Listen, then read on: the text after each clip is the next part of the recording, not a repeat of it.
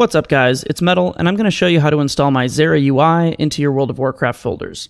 So the first thing you'll do is open up the Zera UI zip, and within that there's a README. You can open that and read these instructions in text if you like, but the gist of it is that you're going to copy these three folders, fonts, interface, and WTF, over to your World of Warcraft directory. Now if you already have a fonts, interface, and or WTF folder, you're going to want to right click those, go to rename, and type something like _old at the end of it. That way you can have those as a backup in case you want to go back to how your UI was before you installed this. So anyway, you'll drag these three folders over and drop them into your World of Warcraft folder and copy them. Once that's done, you're going to double click WTF, go to account, and then in that there's a folder called your account name, which you will right click, select rename, and type your account name for. Within that, there's another folder called your server name, which you will right-click, select rename, and type your server name for.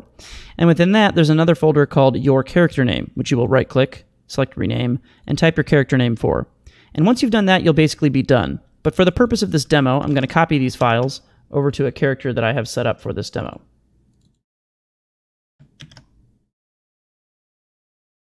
And once you've got all that done, you can log into the game. And now we just need to log into our character. Most things are configured, but there's a couple add-ons that use the WoW Ace library, and for those we need to select a profile, so that's what I'm going to show you how to do. So here's our demo Calmu.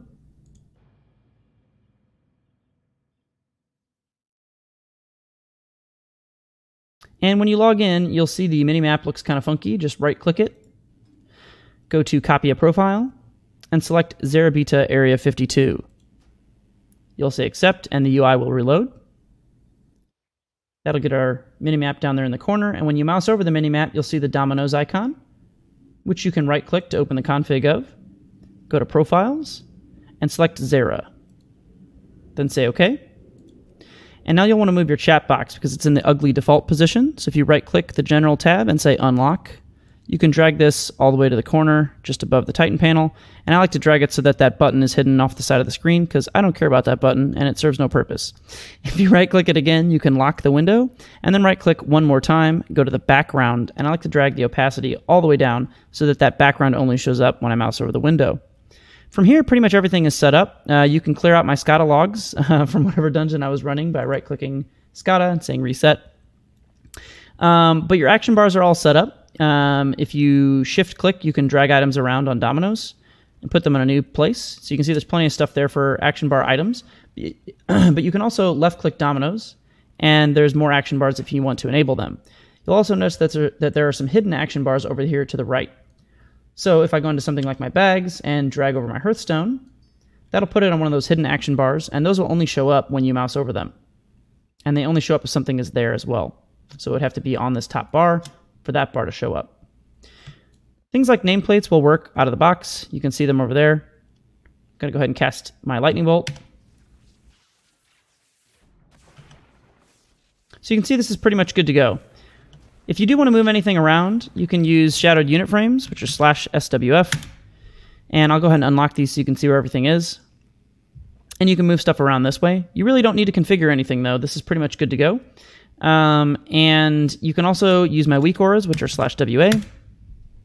There's a lot of them in here. Some are depreciated from my priest that I used to play, so sorry about including those, but they're in there. But there's stuff for necrotic already, so this will show like your necrotic stacks when it's necrotic week. There's a sanguine target one, so if your target, say that boar over there, if he had sanguine, it would appear over that when he was standing in the sanguine.